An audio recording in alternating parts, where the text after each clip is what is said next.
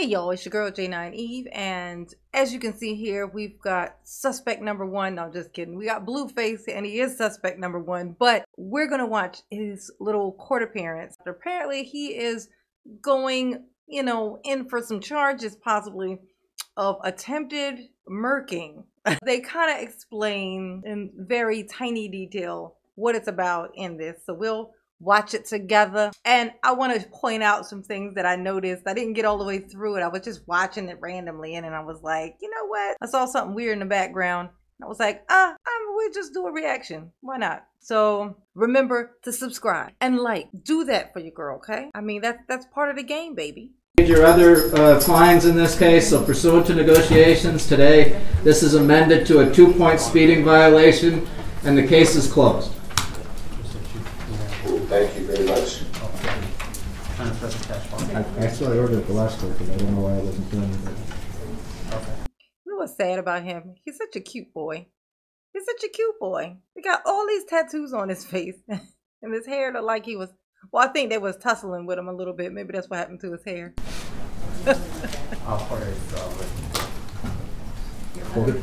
Recall. All right, I've asked to recall a case from the in-custody calendar. Don't cry, baby. Keep it in. It's okay. Jonathan Porter, 22CR 049567. Is your true name Jonathan Jamal Porter? Yes. Mr. Porter, the state has filed a criminal complaint charging you with attempt murder with use of deadly weapon, discharging firearm at or into occupied structure or vehicle. These are 2 felony offenses. Okay, so if you caught that, apparently it was firing into a vehicle. So not sure what this is about. I thought at first, for some reason, I thought it might have had something to do with Krishan's daddy. Remember when he whooped his butt? But apparently not. So I don't know what this is. Did you receive a copy of that criminal complaint this morning? Yes. I see the counsel here. Our next different Say counsel. yes, sir. Thank you, Your Honor. Proceed to vote down. I'm gonna need for you to say yes, sir, honey.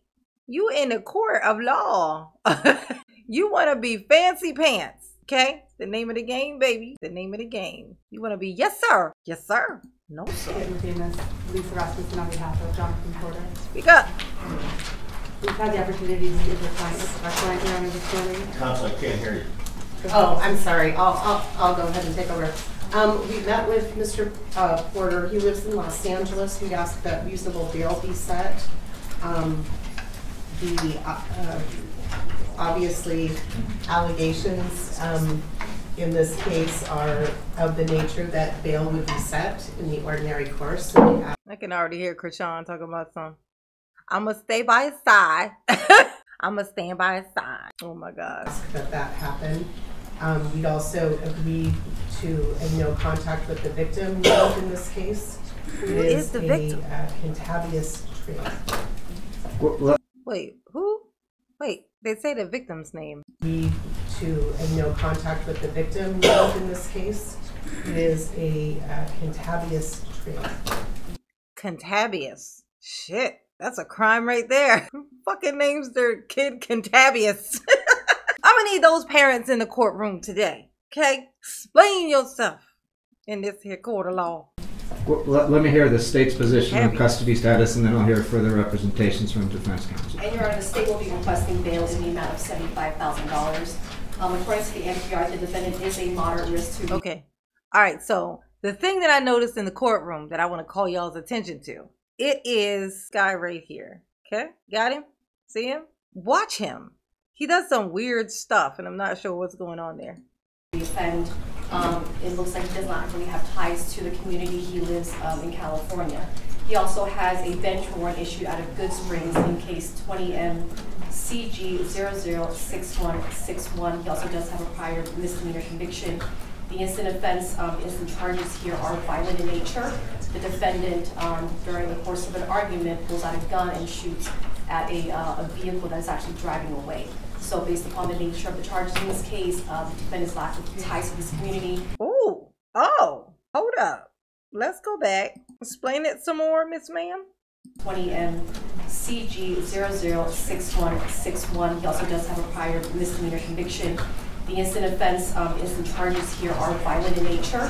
The defendant, during the course of an argument, pulls out a gun and shoots at a vehicle that is actually driving away. So based upon the nature of the charges in this case, the defendant's lack of ties to this community and his look how Blueface is looking at her like, hey girl, watch, look.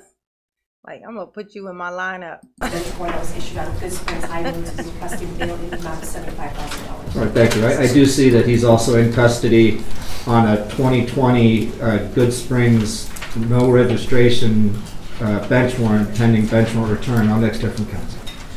So, Your Honor, obviously that's a traffic ticket and it's a registration offense, so that we can deal with through the Good Springs court. I mean, obviously he's entitled to bail on that, right?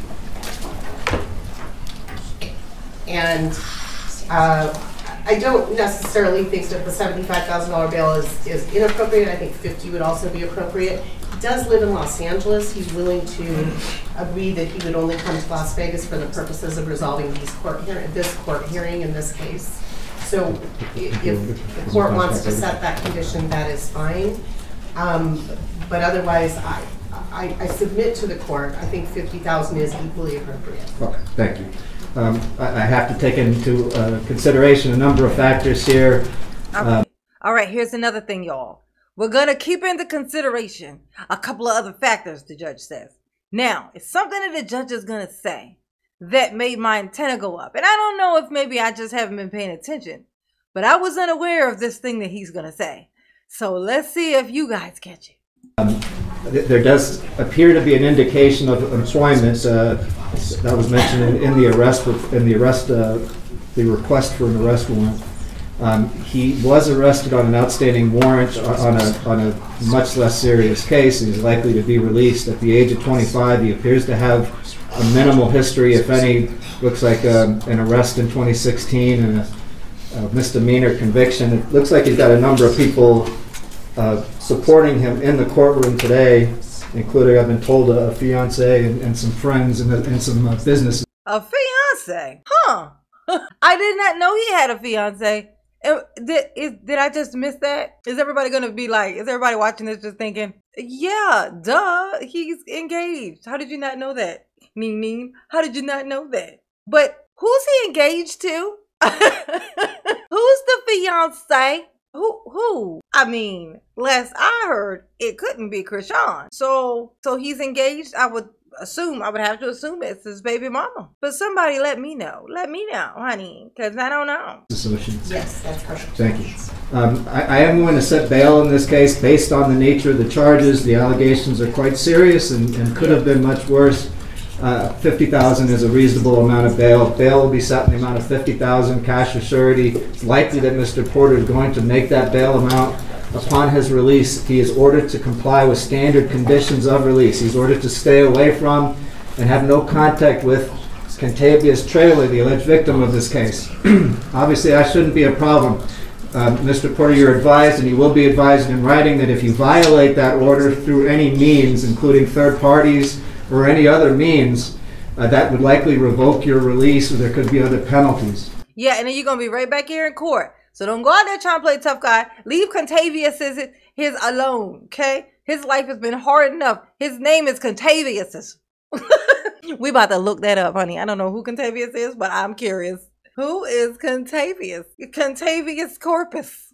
Who is that? Let me catch that name one more time. Of release. He's ordered to stay away from and have no contact with Contavious Traylor, the alleged victim. Contavious Traylor something? Key. Contavious Key. Okay. Found him. Okay, so I found Contavious Key. Well, I found a mugshot. I don't know if that's him for sure. It's a special name, so it probably is. But I'm not going to show it, because if it's not, you know, that's not very nice. I don't know if y'all heard that, but that was my shoulder cracking. Oh, my God. Victim of this case. Obviously, that shouldn't be a problem.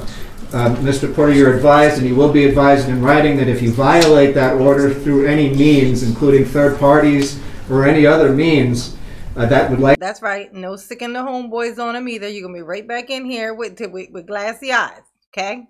Likely revoke your release, or there could be other penalties. You must stay out of trouble. That's a condition of anyone's release. Of course, stay in contact with your attorneys, and of course, make the necessary court appearances that they advise you to make.